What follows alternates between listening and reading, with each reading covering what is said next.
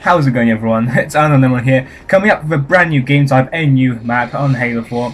So this map is called Llama Rush, and it comes with a game type Llama Evasion. So it's a combination of invasion and extraction. So the way it works is you have 5 points to capture, and you have to have three score to win. So the attacking team will have to capture 3 out of the 5 points, and the defending team will have to defend 3 out of the 5 points.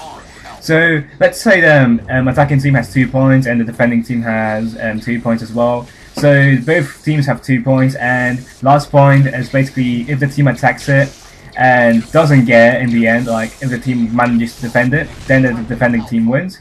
But if the attacking team manages to extract it, then of course they will win.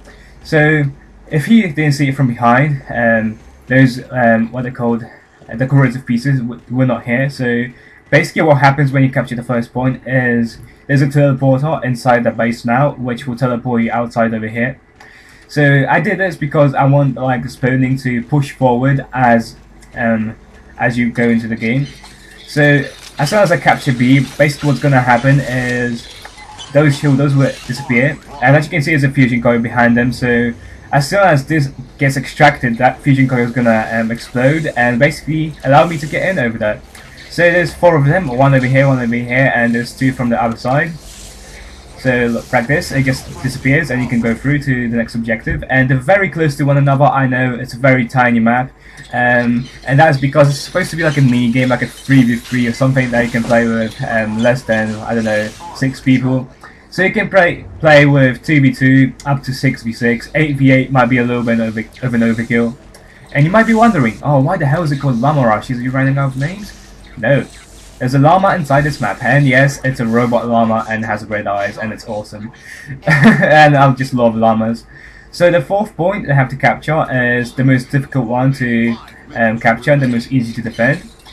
So you have to capture the llama itself, and that is why it's called Llama Rush, because you basically rush for the llama. Can't pronounce llama. I love llamas.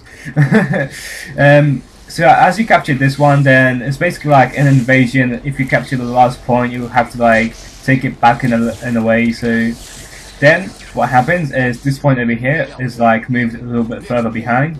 So it basically means that now you have the llama and you have to extract whatever was in the llama. I don't know, maybe some treasure, and you have to extract it a little bit further behind. So it's very fun. I played it before with some people, and like I used sticky detonators to allow people to like have different variety of weapons. It just didn't work very well, so the gameplay was kind of rough. It was the first gameplay of it, so I have everything fixed by now. And yeah, that's pretty much all there is to the map. And if I just explain some of the rules very quickly in the next round, that's gonna take a while. 10 seconds, 9, 7, 8. Quick. So what you have now is assault rifle, DMR with Magnum, Needler with plasma pistol, and Spartan laser with no secondary. And there's an energy sword at each of the bases, like pretty much. So as the blue team spawns over here, the red team will spawn very close to A. They will spawn right over here. And as soon as they spawn around here, basically what will happen is, as soon as the first point gets captured, can't pronounce anything, then there will be like a little barrier over here to prevent the red team from spawning over here. So that means they'll have to be pushed further behind, and as I said before, there was a teleport that will push them blues further up, and that is how basically like the red team pushes further and the blue team gets pushed behind.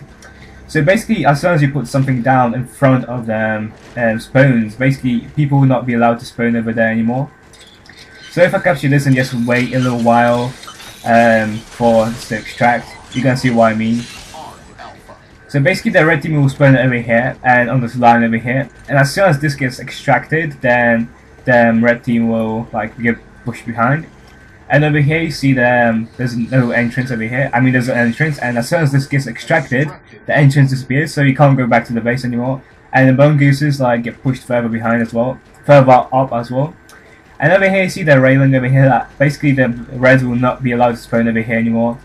And that's pretty much how it works. And it's pretty much the same for the other side if I just very quickly go around. Like if you hear that there was another teleporter between those 2 railings, so now this railing has spawned and prevented people from using the other one. So if you use this one, it will spawn you like right over here. and if you were to use the other one, it will spawn you right here. So basically, to capture A, you'll have to use this teleport over here if you spawn all the way from behind as the red. So that's pretty much all there is to the map. I'm gonna get some gameplay out of it very soon, and I just don't know how it will work out. I'm looking forward to it because it's like the first. I tried very hard on this game. I think it's the most complicated game mode I ever created, and I had to get used to extraction and all. So yeah, I hope everything works out. So like and favorite if you like, subscribe for more, and I'll see you guys next time. See you.